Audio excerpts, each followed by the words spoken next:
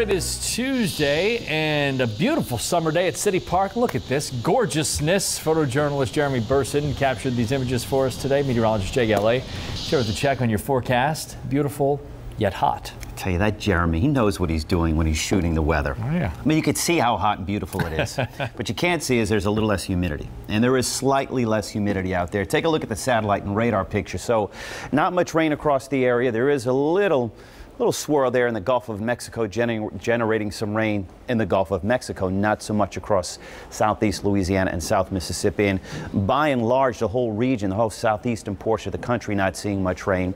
Take a look at some of the early numbers from the Weather Service.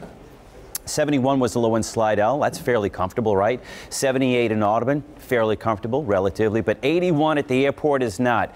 We got that northerly wind, so that held up temperatures a little bit early this morning. And this afternoon, all the clear skies and all that sunshine didn't help much. 94 in Slidell, 95 in Audubon, and at New Orleans International. So that is way above the average of 87 degrees. Now, moisture in the air. Here's a little graphic here and a little legend. You can see it is slightly drier along the coastal areas, a little more moisture.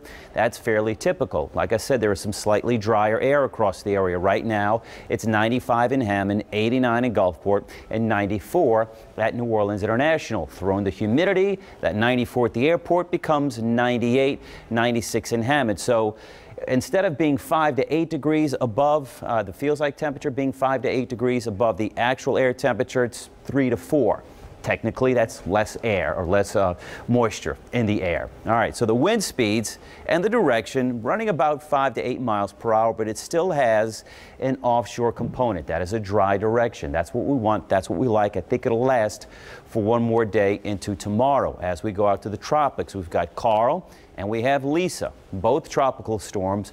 Both aren't going to be a problem for us. You can see nice, well, circulation here. Thunderstorm activity not necessarily wrapping around that center. Carl, 40-mile-per-hour winds traveling to the west at 14 miles per hour.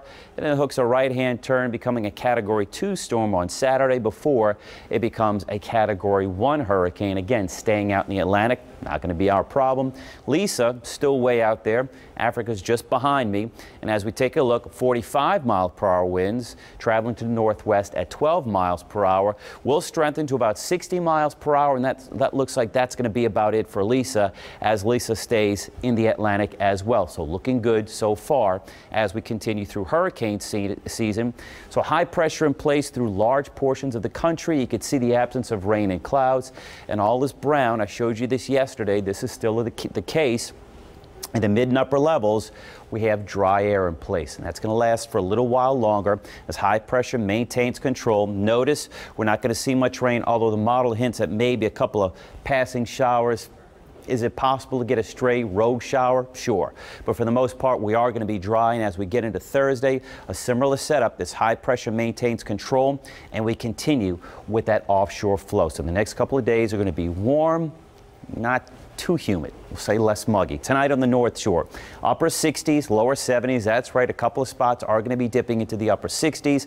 South Shore tonight, I think many locations will be right around the mid 70s. Places like the airport in Kenner, probably going to be closer to 77, 78, even maybe 79.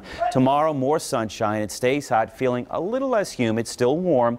Lower mid-90s once again. And your 7-day forecast, leaving the rain out completely until Friday. Thursday, of course, the first day of fall. Not going to feel like it. As you can see, those temperatures, they're going to stay above that average of 87 right across the board. Then we're throwing between a 20 to 30% chance of rain to round out the 7-day. Saints, of course, taking on the Falcons in a dome, hopefully with a victory after the game.